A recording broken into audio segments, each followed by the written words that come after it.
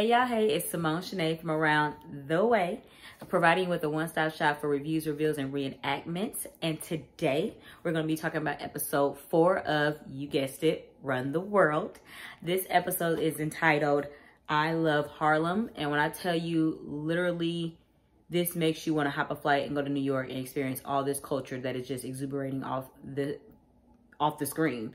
This episode is full of color, culture, and it's just, I really enjoyed it. This episode, well, the synopsis for this episode is that Whitney, Ella, Sondi, and Renee brunch, shop, drink, and dance in Harlem on a perfect uptown Saturday.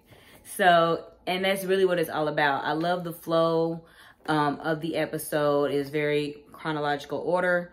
So I appreciate that. I know I made a comment about the last episode, how it's kind of like a little all over the place, but this episode is very flowy. It's literally making you feel like it's just a Saturday afternoon and we're just experiencing the day.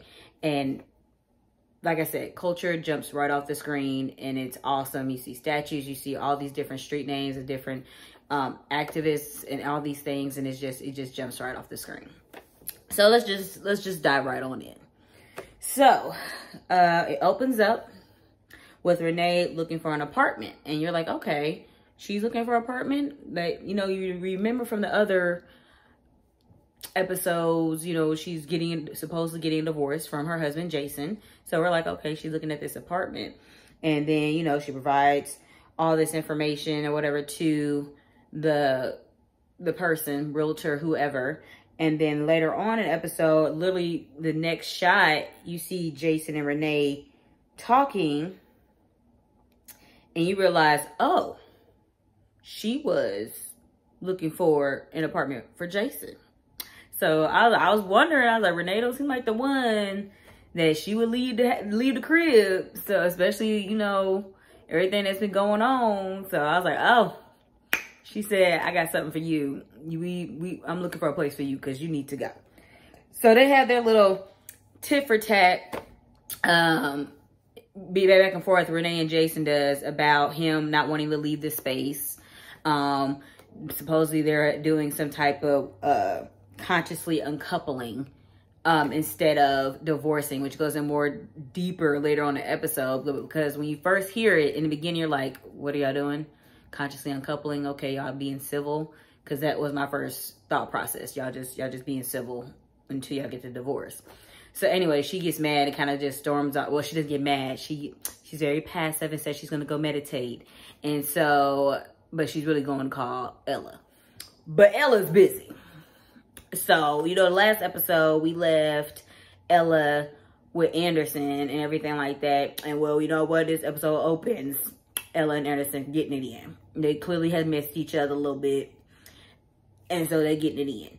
And I guess it's been a couple weeks since her birthday, because later on, like, as far as the time conundrum, whatever it is, you see, like, okay, they mentioned later that it's been a few weeks since her birthday. So, anywho, so they getting it in. And when I say they get it in, they getting it in. So, we come to that. You can tell that Ella's a little bit in denial. She ain't ready to fall all the way back into the relationship, because after they had their little playful, after they get in, and they talk about going to brunch, they walk off past this girl on the street, this young girl on the street, and she's like, y'all cute or whatever, and she's like, we not together. And it's like, really? Denial. Like, you want him. You over here, can't wait to get back with him. So anywho, then we're getting introduced to a new character as Ella and Anderson go off to brunch on this Saturday afternoon. Oh, whatevs. We meet Ivy.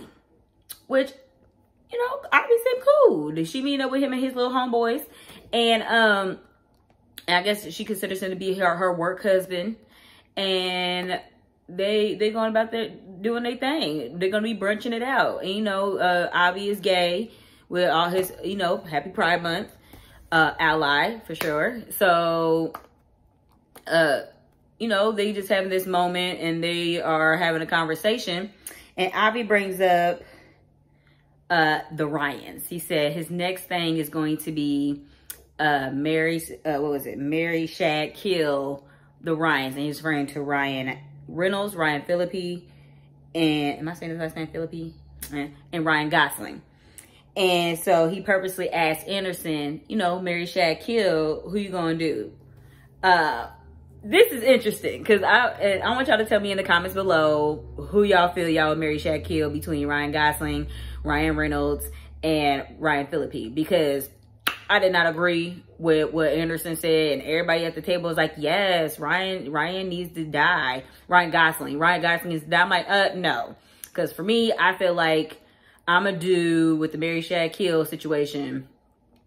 I think I'm gonna kill Ryan Reynolds. You can have Ryan. I mean, no shade to Ryan Reynolds, but I'm gonna kill Ryan Reynolds, and then I'm going to probably marry Gosling and shag Phillippe, or I might flip them. Either way, Reynolds is gone. So I don't agree with the consensus saying that Gosling got to go. Nah, Reynolds can go. So anywho, so let me know in the comments below which marry, shag, kill. Ryan, Phillippe, Gosling, and Reynolds. Back to the show. Anywho, so they do that whole thing, and Anderson, you know, I like a man who is secure in himself and his sexuality to participate in things like this and not have to do the whole gay pause thing, because it's just, it's not necessary. If you're comfortable, excuse me, and who you are, and you know what you like, you can participate in these things and it shouldn't be that big a deal. So I like the fact that they made sure Anderson was able to just go along with the flow, and you could tell he impressed Ella, and moving on. So while they're at this brunch, after Anderson answers the question, he kind of goes off and get him and Ella some drinks, and Whitney and Dr. Ola walk up. And they're like, oh, hey, you know, how you doing? You know, it's nice to see where it's like, okay, y'all just out in the world. Everybody ain't always just there. It's like, oh, it just so happened we ran into each other. So they have a quick conversation because Ola and Whitney are about to go off to get some Nigerian garb for her wedding, change or outfit for the Nigerian wedding. But they run into each other and have a quick conversation, and then they see Anderson come back, and Whitney's like, hi, Anderson. Just cheesing all extra hard and looking all hard at Ella like, okay, we see what you've been doing since your birthday. So anywho, so then we kind of switch cam. But like I said, it's not even switch cam. It's like, it's a nice flow. So it's like, then we flow on to the next aspect of Whitney and Dr. Ola. So they walking through the little market or whatever, going into a nice little cultural area, Nigerian. And Ola's as cute as ever with her. Like, I just don't understand Whitney's problem. Anyway, I'm sorry.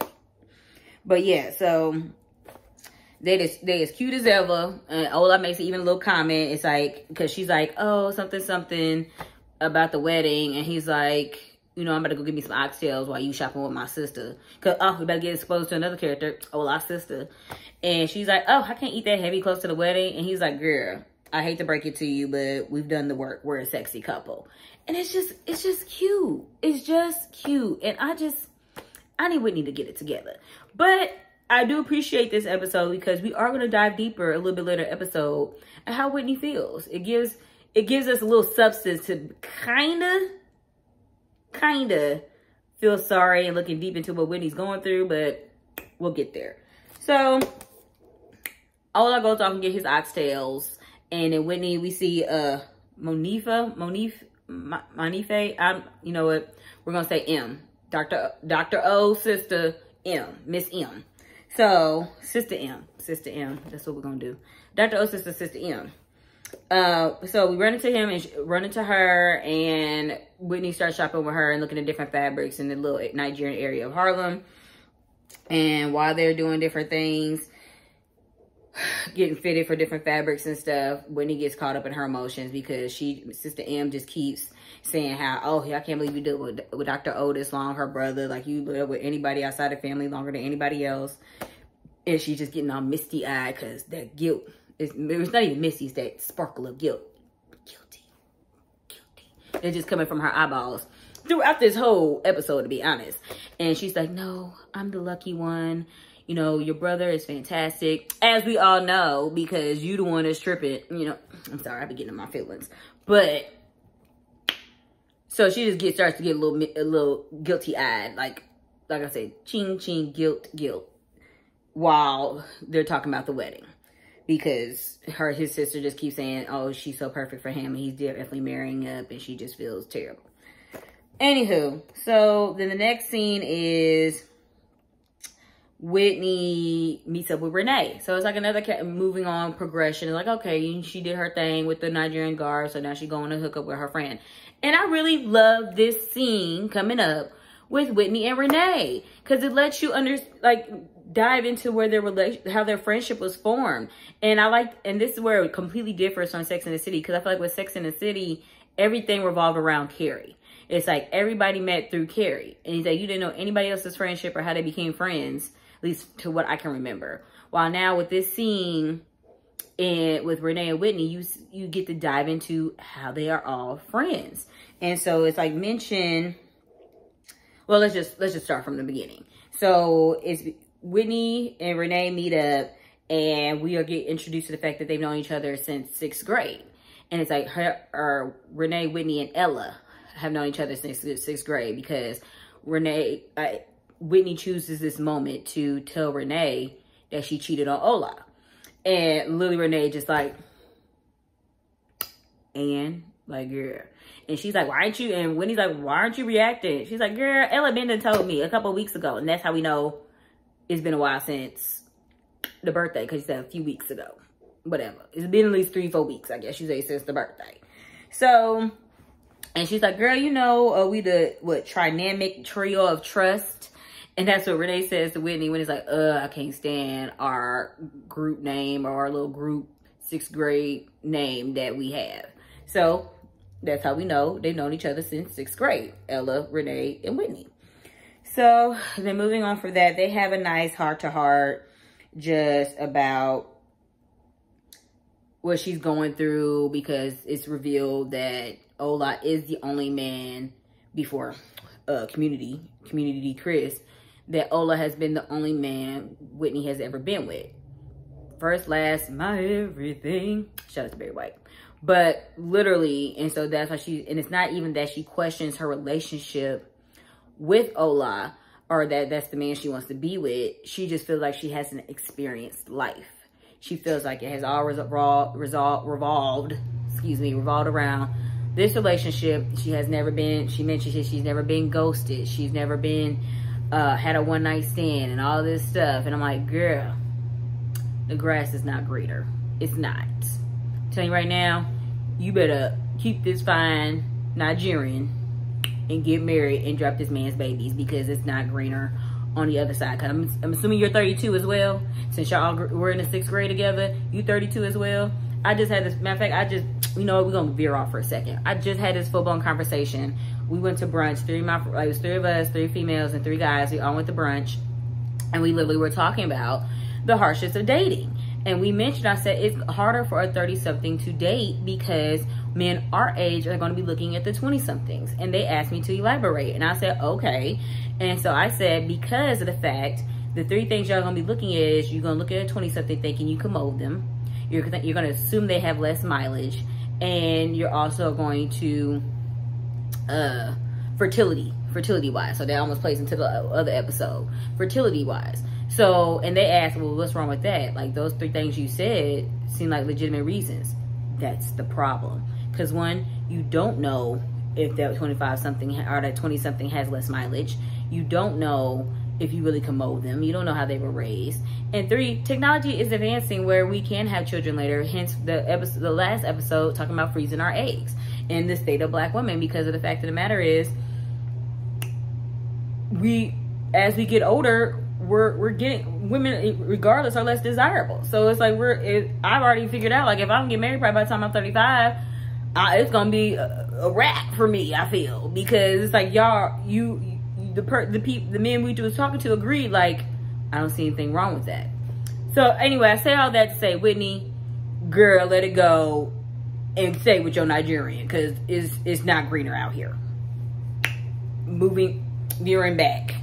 So they just talking about all this, and of course then Renee kind of fumbles back into her problems, because she's like, girl, I get it. Like, from your married friend that's about to get a divorce, and then she kind of like rambles on some things, and then we discover that they're not really getting a divorce, like a divorce. Like the whole consciously uncoupling thing, they're doing that almost like a generic separation, because it still ain't even gonna be on paper.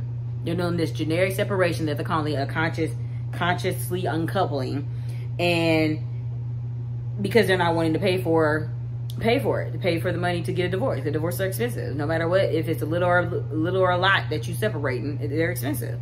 So that's what they're doing.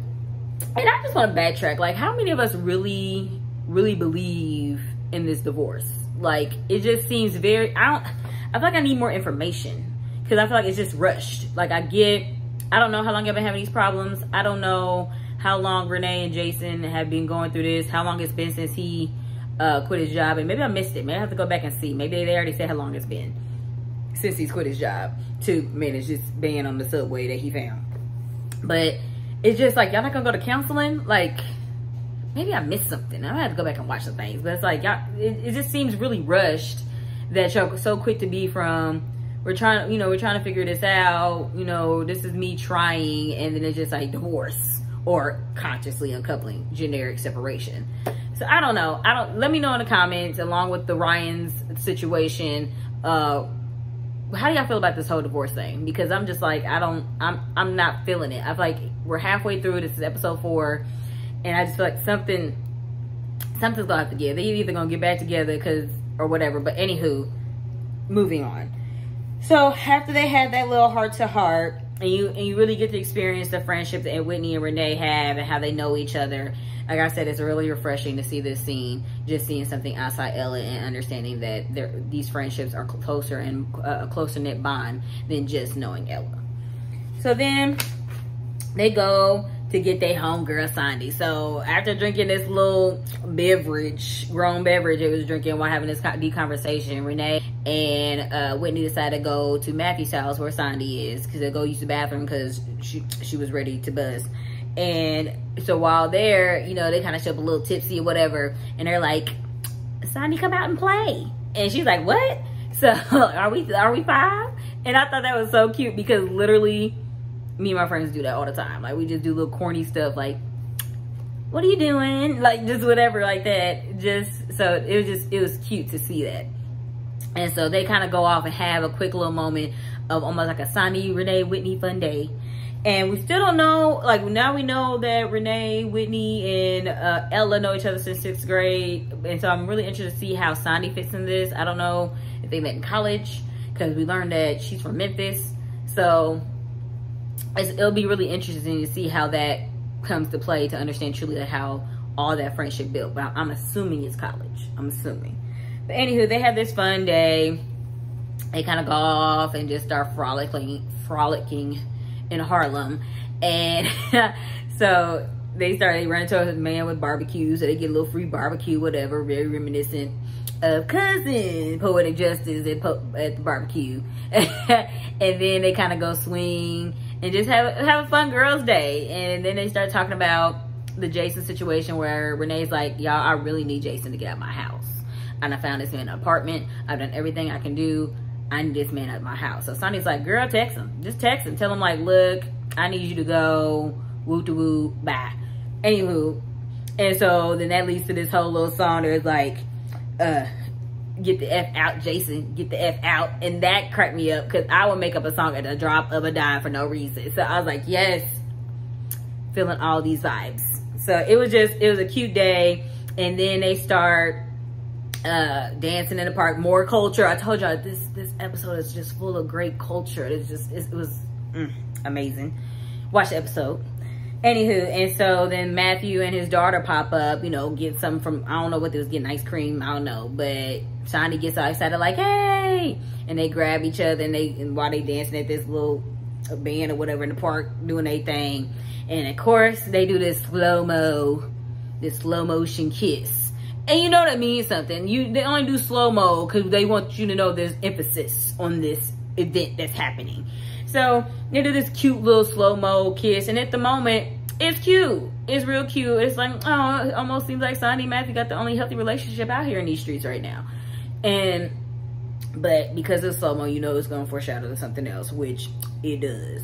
But before we hit that, they get a call from Ella to come on out to that main bar they go to. I forgot what it's called. Starts with a Y or something. But, you know, to come on out there. It's lit. It's real lit. So Ella called Renee, tell her that to come. And they all head on out to that bar and basically have some old fun times. Like, homegirl. I just love how Maxine Shaw just be popping up in these episodes. Like, I appreciate it just because it's the same creator and writer, whatever, living single. And I'm like, y'all know what y'all doing. Y'all know what y'all doing, because every time I see Maxine Shaw in this show, it gives me life. So, anywho. And Maxine Shaw, as I said, y'all know who Maxine Shaw is. If you don't, why y'all watching this show? It's too young. You too young for it, bro. Anywho. Back to what I'm saying. So, they go off and start dancing and having a good time. I mean, Ella and Whitney have this little moment where she's like, are you okay? Do I need you to call your mom? And Whitney's just like, let me live, okay? Just let me process. I'm doing okay. So they kind of dance or whatever, whoop de whoop. And if the way these shops or these places are connected is really real, like in Harlem, I really need to go to Harlem. Like, I just need to go. One, it's been a long COVID year. I need to go anyway. But it's just dope. It's like you went from this bar and just opened this little door, this little nook and cranny, and boom, here the club, you know? But anywho, they go dancing, and then they slowly start trickling away. Ella gets a little text from Anderson, basically to say, come get it. And then, so she trickles off. And then Sondi gets a text from Matthew saying, come home now, it's an emergency. And so while everybody else pretty much dances the night away. So then, switch cam to Sondi getting back home to Matthew, and she's like, what's going on? Like, you know, is the kid okay, the daughter okay, and everything like that? He's like, they know, all ominous, like. And she's like, what are you talking about? Like, they know about us. And she's like, are you sure? We've been really careful. And then she checks her emails, and she's like, oh my God, they know, or whatever like that. Somebody saw us at the park. We knew what the slow-mo kiss meant. We already knew somebody was gonna see you in the park. It's like, it was obvious to know that was what's going to happen next. So yeah, so they done got caught when they was all up on each other's slow-mo kiss in the park. So now the college knows about their relationship. And if y'all would have just went to the board in the last episode, we wouldn't be having these problems. Matthew tried to tell you, girl. But anywho, so after that, we see Ella show up at Anderson's house, and they start to get it in again. As I said, she's in denial because she about to be back with Anderson. And then we have Whitney getting home. It's a cute little note from Ola saying, I left you some oxtails, girl. I knew you're gonna be hungry. You know you want it. And just saying that I love all your meat, girl. And, Ola, girl. So she's like, yes, because she drunk and hungry, and she starts eating it, and the guilty sparkles start coming back out her eyes, and she throws the whole oxtail plate, which is such a travesty. How you just gonna throw the oxtail plate? But anywho, but she don't need to tell him what happened. Back to the conversation with Renee and Whitney. She said, should I tell him, Ola, about what she did? And Whitney was like, Renee was like, hell no, you ain't gonna tell him. That is selfish. And it is so selfish to tell people that you cheated. Now, mind you, it's a two-way street. It can go either way. Either you tell them before they find out, because we don't know what community Chris is talking about no more, because he slithered back into his hole, but he can come back out any minute and reveal some things. So I don't know what's going to be the next steps for that. But I'm with Renee. She's saying, no, don't be selfish and destroy that man who loves you and all your crazy ways because you feel guilty. You better bury that down deep in you and live your life. And in this situation, that probably is the best bet. It's probably the best bet. The only reason why it wouldn't be the best bet is if community slithers himself up in this business and revealed that Ola was hood. So anywho, and so then we end the episode with Renee coming back home to the house, and she brought more food back. I guess at one of her and Jason's favorite spots, saying, "Hey, I got some more of this food." You know, some. She's all giddy, haha. Jay, you know, calling his name. Crickets. calling his name again, crickets. And then she realized, she finds this note. He watched this whole show that they said he was gonna watch together and all this stuff. And he left a note basically saying, got your text, I'm gone. I guess she forgot that soon that she sent this text saying, I need Jason at my house. But then all of a sudden she sees a little glimmer of regret. That's how you see on her face. And then she starts watching the show. So that's how it ends. This show's getting good. It's getting good. We're halfway through. We're on episode 4. I believe it's only going to be 8 episodes in this season from what I've read. But yeah, you're really starting to connect with the characters as information unfolds about how they know each other. And I'm really excited to see where this goes. And oh yeah, the preview kind of mentions with the next episode is Sondi in front of the board or front of the university, and they're asking her questions about how long her and Matthew have been together. So we're about to dive deeper in how her and Matthew got together, and then they show scenes about Whit and Ola's wedding. So we're gonna dive deep. I guess we're gonna get introduced to her mom and her other friends. So I think that's gonna be interesting to see as well. But if you like this content, please like, share, subscribe. And as I said, let me know in the comments about what Ryan you would shag, kill, marry. And let me know what you think about this Renee's divorce. And let me know what you think about if Whitney should tell Ola or not. But until next time, I'll see y'all around the way.